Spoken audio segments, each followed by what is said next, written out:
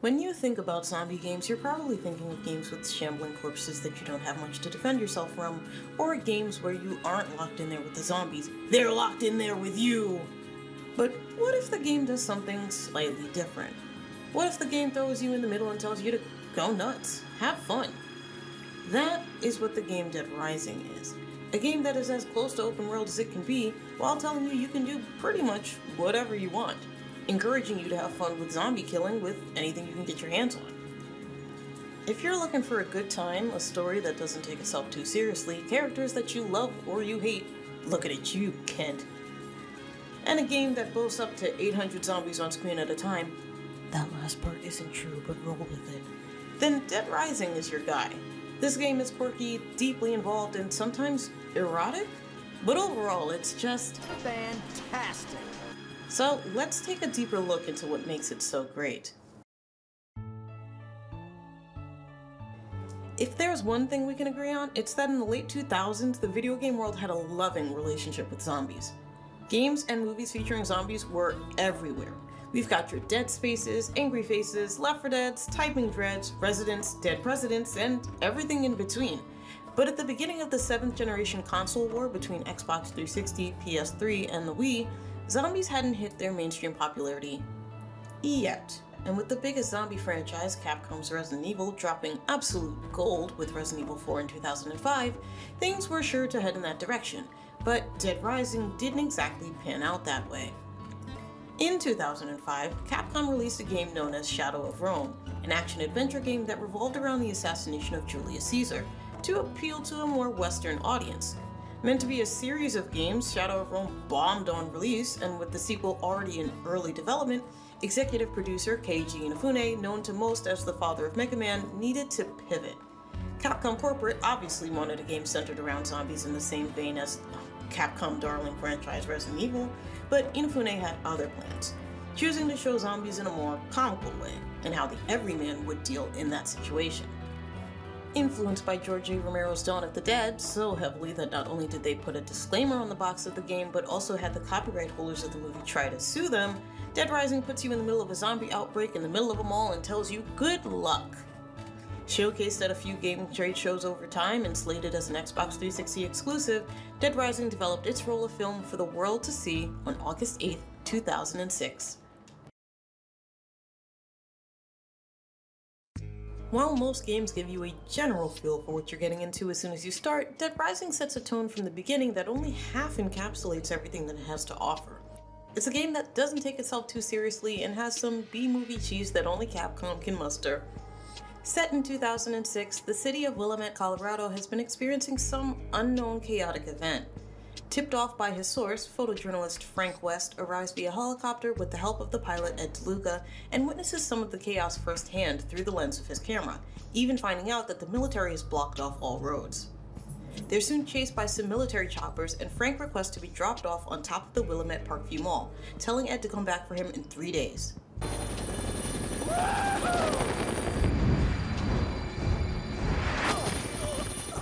Once at the mall, Frank notices this guy being weird, and when he notes that whatever's going on sure isn't normal, this guy makes it like 10 times weirder. Doesn't sound like civil disobedience. It's too quiet. Almost as if everyone's already dead.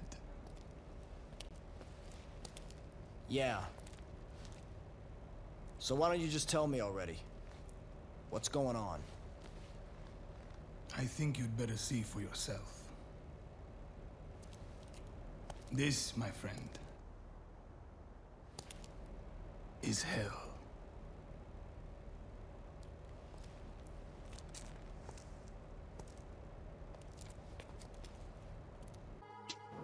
After getting inside the mall and taking in the sights, Frank realizes he's in the middle of a zombie outbreak. They're relatively safe since the zombies have been barricaded out, but while he's looking for things to help strengthen the barricade, he notices an angry old man at the other side of a mall gate. When trying to snap a picture, the old man lashes out at him for summoning him to the mall, but shuffles off once he realizes that he's mistaken. At the same time, an old lady who had bumped into Frank when he first arrived spots her missing dog, who had gotten locked out with the zombies. In a panic, she fucking demolishes the guys trying to stop her and breaks down the barricade, allowing the zombies to pour in. A man on the second floor urges everyone to get to safety, but for you, there's a massive horde in the way. This is where you really get a feel for what's going on and how you plan to navigate zombies, since this is the first time you control Frank under threat of death. Frank's no super cop, just a guy with a camera, so you can pick literally anything up to bash the zombies away, but in the end, you can't save anyone but yourself. Frank escapes and takes refuge in the mall security room, where he meets Department of Homeland Security Officer Brad, his partner Jesse, and Otis, the mall janitor, who seals the security office off from the rest of the mall as a last line of defense after realizing Frank is the only survivor to have made it inside. Brad and Jesse are initially reluctant to talk to Frank since they figure he's here just to get a story, but ultimately realize they'll have to work together. Armed with his camera, a map of the mall, and a walkie-talkie-like transceiver, Frank uses the air ducts to get back inside the mall. It's up to him to save anyone he can find and figure out the mysteries behind the zombie outbreak before his only escape route comes back for him. Dead Rising is a third-person action horror game with many quirks to keep the gameplay interesting. The mall is full of zombie fighting items, and just about anything you can think of you can use, ranging from extremely useful to hilarious but not really effective. Machetes, benches, soccer balls, guns, which kind of control like ass, boxes, teddy bears, shopping carts, CDs are all at your disposal. However, these items can't be used infinitely and will break after use. Hell, if you really want to, you can even just throw hands. Zombies too close? Punch them in the face. Flash kick them. A horde of zombies blocking your path? Get on top of them and constipatedly walk across. And this mall is huge, almost open world, so getting from place to place is a trek. But you can grab a skateboard or shopping cart and sometimes even a car and just book it. Maybe even knock some zombies out along the way. But these, like every other item you come across, will also break after use, so you might accidentally find yourself in the middle of some hungry zombies. Frank obviously isn't invincible, so in order to replenish his health, you can find food and drinks around the mall, from frozen pizzas, raw vegetables and yogurt, to chips, uncooked steak, wine, and pies, but some foods do expire and will make Frank sick. Just like real life. The downside to having just about everything at your disposal is not only do your items break after use, but you can only carry but so much shit at one time. You have limited inventory space, and sometimes you have to choose between having a cool third machete or having some orange juice to heal your wounds. As expected, Frank starts off pretty weak and moves like he's got the craziest wedgie in existence. But as you play the game, you'll level Frank up to be a powerhouse with new hand-to-hand combat moves, more health, and even more inventory space, but he'll still walk like he's a wrong step away from shitting himself. Leveling up in this game consists of roughly 4 categories: enemy killing, escort missions, photography, and miscellaneous shit. All actions in these categories give you a certain number of prestige points, known as which serves as this game's experience points, and as you level up, you'll get stat increases like more health or new combat moves that, in the grand scheme of things, aren't very helpful and can be very situational, but still kind of fun. While you run around the mall, you'll be thrust into an unfolding story at a moment's notice. These story missions, referred to as cases, further the plot along, but requires you to be at a specific place at a specific time. Because the story is predicated on you being somewhere to catch the action, it's very possible to miss a story beat, meaning the truth of what's going on with the zombie outbreak is now lost to Frank, and he will leave Willamette with more questions than answers. The game does allow you to keep playing and just noodle around until your helicopter ride comes through, but to complete the story you'd have to play through again and be on time. And with a mall as big as it is, trying to figure out where and when to be somewhere is a pain. So Frank has a cool handy watch to check the time, but it also acts as your compass to track where you're supposed to be going. This crazy taxi arrow points you in the direction of your destination, but it isn't always the quickest way. Hey, come on over, have some fun with Crazy Taxi! You'll also have optional missions known as scoops, which Otis will alert you to via the transceiver. These will point you to survivors in need. Frank, however, is locked out of most actions other than moving while listening, so God help you if he gets interrupted, because he will complain you cut him off and then start the conversation from the fucking beginning. Welcome to your own personal hell. Between that and escorting these people from wherever the fuck you found them back to the security room, you will have your hands full. Some can follow behind you on their own, and some need to be carried, and some, mostly women, need to have their hand held. Frank can also command survivors to follow him or go to a specific place that he marks, but the AI for the survivors are completely fucking stupid, and will sometimes either ignore your command or just walk into a horde of zombies that could have been easily avoided. All survivors have a health bar to keep track of, and survivors that can walk on their own can be given weapons to help fight back the zombies, but sometimes that means they'll be more inclined to try and fight zombies instead of following you, so they'll wind up accidentally bashing any of the other survivors trailing behind, or getting murdered in the process. Because they have a health bar, you can give them food to replenish their health, but just like you, they aren't invincible, and with their AI being kinda dumb, they can die, or if you've hit them too many times trying to keep zombies away from them, they can turn hostile towards you, meaning you won't be able to save them anymore. The best escorts are anyone that needs help getting around, since you don't have to worry about their AI, and Frank essentially can't take damage while holding on to them, so you can just wiggle through zombie crowds with relative ease. But you have to be careful traversing the mall, as if you try to enter a new part of the mall and they're too far away from you, you'll leave them behind, leaving them susceptible to zombie attacks. Now, of course, it's totally up to you if you actually want to save these people or not, because you can totally ignore them or kill them yourself, but they will grant you a big boost if you take them to safety. While most of the people you come across are just trying to survive, some people have had a full mental breakdown and are a genuine threat to you or the people they've crossed paths with. These are psychopaths, mini-bosses of sorts that are regular people pushed to insanity by the zombie outbreak, or are just genuinely bad people taking advantage of the chaos. Guys like this dad making his kids shoot regular people, or this chainsaw clown, or this fucking guy. But this does put an interesting twist on the people in the mall, not just being static enemies, but real threats with motives, and for some, tragedy behind their actions.